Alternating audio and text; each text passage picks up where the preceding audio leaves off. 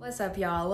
Welcome back to my channel. My name is Ariana, but you can call me Ari, and today I'm going to give you a short list of unpopular Black classics that I have on my TBR list.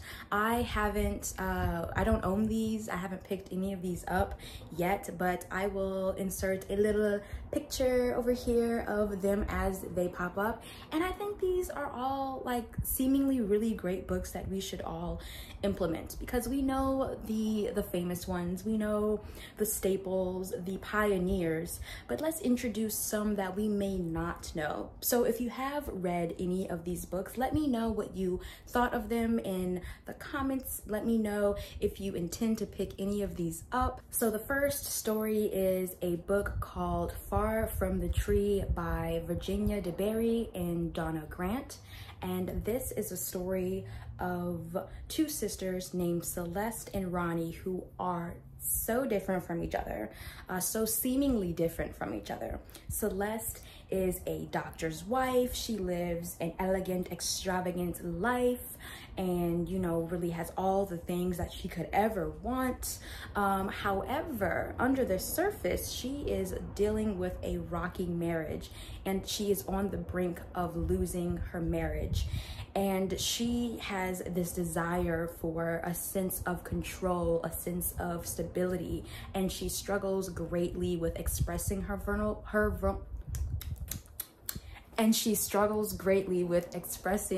vulnerabilities. And so that's our girl Celeste. And then we have Ronnie. Ronnie is a actress living in New York City. Seemingly she has it all, she's figuring it out, she's getting the gigs, but in actuality she's barely got a penny to her name, a house to her name. She's scraping by, doesn't really have a home, is floating from one place to another, and is actually not as put together as it seems. So one day their father passes away and leaves this house in the city of Proper, North Carolina in their name. And so the girls are to venture out to North Carolina and see what this house is about, see what their father has left. However, their mother, Della, is like, I don't want y'all going there, just leave the past in the past, because there are things that Della, their mother, is also hiding within herself and wants to keep these secrets that she has under the surface. So it's a story of like, how true is it that your past stays the past? Can you really separate who you are now from the person you were then? And also it's a story of, I believe it'll be a story of healing, of reconciling with the fact that all three of these women share a loss, share so many similarities, and share love. And so this trip is, I think, going to open up some avenues for conversation and vulnerability that these women otherwise would not have explored had this not had happened. So yeah, I think from my research, I don't know how it ends, but I did read that it does have a happy, hopeful ending. So love that. Love when we get a nice happy ending sometimes, because I feel like I read a lot of books that don't always offer a happy ending, because life doesn't always end that way. So I'm glad that this one seems like it may lean to a reconciliation, hopeful kind of ending. So that is Far from the Tree.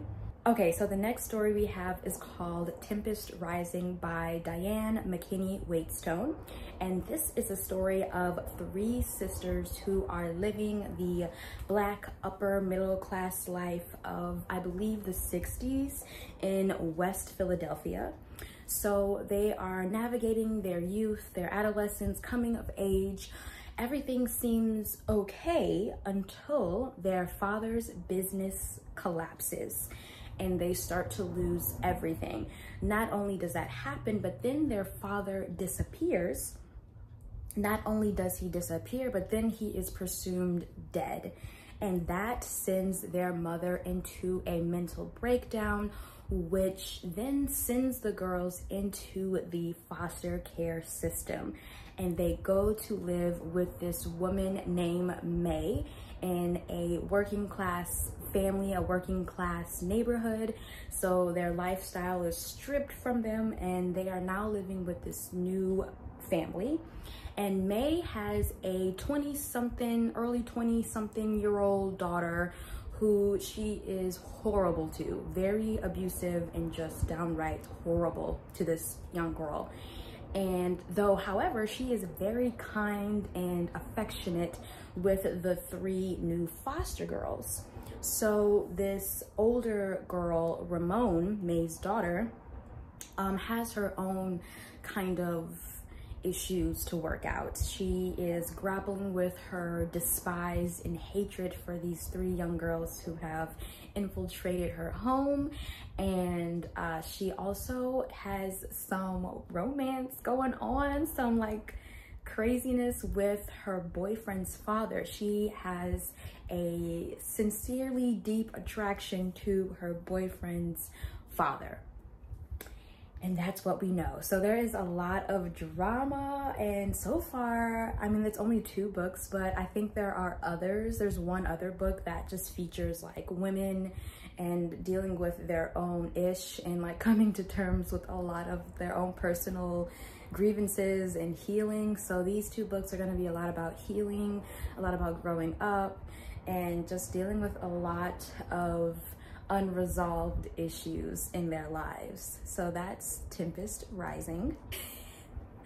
Y'all probably heard of this one, but it seems pretty hilarious. This is called Black No More by George Schuyler. This is a story about a Black man named Matt Disher, who is a dapper Black rogue of insurance in the insurance world. And he decides to scientifically transform into a white man with the premise of being like, would life be happier if I was a white person? What would life be like if I were a white man? And so he does this and becomes this white man named Matthew Fisher.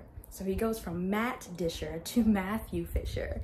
And he joins a white supremacist group, and he ends up, I think, dating this white woman that he wasn't able to date when he was Black, that had rejected him when he was Black and is now dating him now that he's white.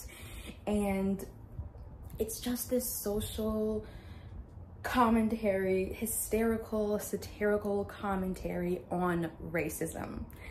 And that's all I know. I'm interested in seeing how the humor comes about, because when we're talking historical fiction, like, historical humor can be very sometimes can be difficult to unravel, because what was funny back then is not funny anymore, and the way they tell their jokes is a bit more roundabout than we tell our jokes today.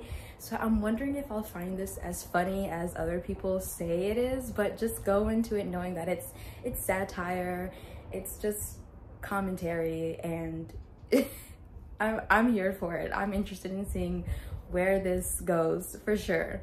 All right, so this last book is called I, Tituba, Black Witch of Salem by Maryse Conde.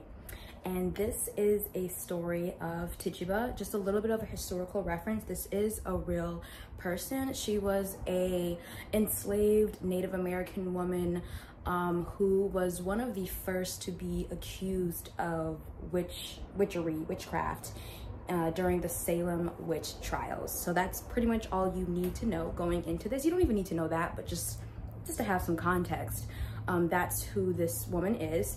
And so the story goes like this. So we first follow her as she witnesses the hanging of her mother.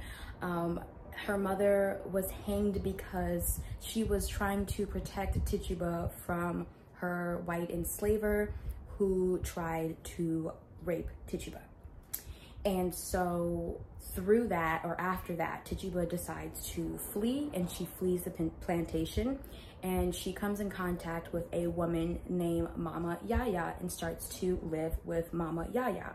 Mama Yaya is a spiritual healer and a spiritual herbalist, and so Tituba starts to learn the trade of spiritual herbalism and starts to learn the practice. And so eventually she ends up falling in love with a man named John Indian. And John Indian is an enslaved man who convinces her to come back to said plantation and rejoin slavery again. And love makes us do crazy things. She does it, she goes back, and of course, life is horrible, and they are both sold into slavery, and she is sent to trial and is sentenced to some jail time where she is pregnant with child. And eventually, I think from here, or not even from here, we just continue to follow her story, the life of this woman named Tituba.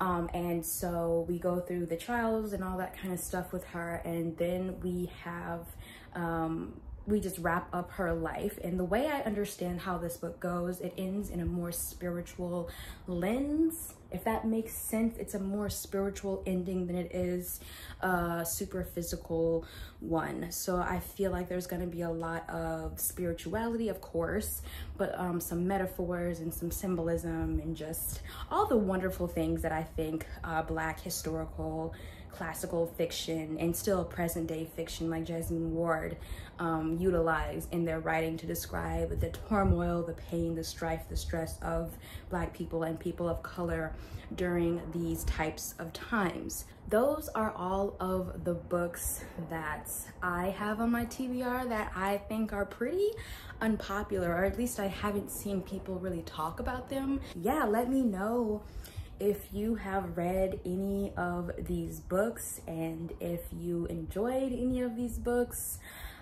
or if you're interested in any of them. I hope y'all are having a wonderful Sunday. I have had quite the laid back weekend. I you know, started a new job, and so the first weekend I'm just kind of giving myself time to recharge and reset. I almost did not make this post today because it's gonna go up, as you'll see, it's going up later than I had originally anticipated it to go up, because honestly I was gonna be like, you know what, let me just cancel today's video because clearly I'm just generally feeling a little like laid back than I guess I anticipated, but I got some energy, I got some time, and I'm really passionate about talking about books, so I couldn't just say no to y'all.